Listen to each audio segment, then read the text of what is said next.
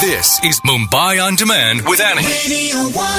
Exploring different mohallas since it's Ramzan. That's what we're doing here on Foodie Chat with Kalyan Karmakar of Finely Chopped. If you still haven't checked out his blog, oh boy, the photographs, the Instagram handle, all of those is only going to set you on a path of exploring food. That's exactly what he does for a living. Kalyan, you spoke about Bohri Mohalla. What else do you think one must indulge in during these days? Well, you should definitely end a great meal of kebabs and bhejas and barahandi with desserts, right? And Bohri Mohalla gives you some wonderful options. So you should definitely have the jalebis at Noor Sweets and see that they're frying it fresh, because that makes a whole lot of difference. Right. Then you have to have the malpua at Shabir Tawakkal, and it's more of a Ramzan special. It's a high cholesterol treat, a lot of eggs, a lot of flour in it, but you can't do Ramzan without malpua and a bit of rabri.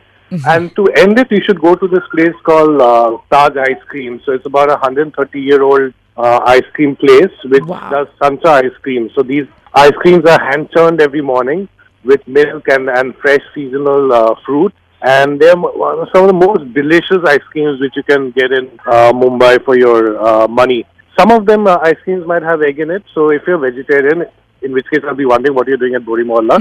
But you might want to just take on that. But you do get eggless malpuas these days at Tawakkal. Wow. So Bohri Mohalla is, according to Kalyan, the place you must explore this time.